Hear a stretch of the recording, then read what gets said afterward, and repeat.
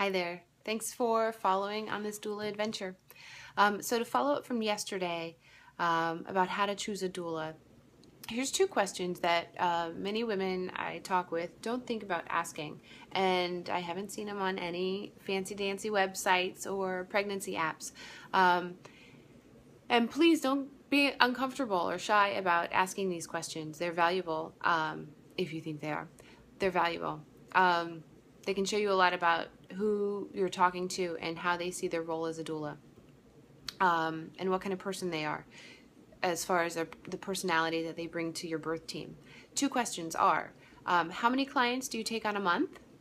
And what kind of involvement do you have in the community? How many clients? The answer will range between one doula taking on 2 to 3 clients, another doula taking on 6 to 8 clients within a 4-week calendar month.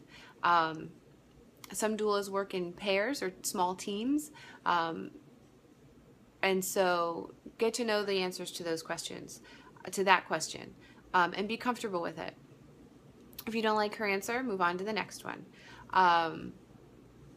The second question I mentioned about community involvement.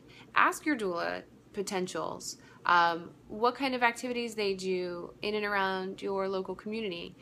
Do they attend mother and baby events, small mother circles, or big large events? Do they network with other professionals who could provide other services to you and your family in need? So that will give you a sense of how your doula sees her role in the greater community in your area.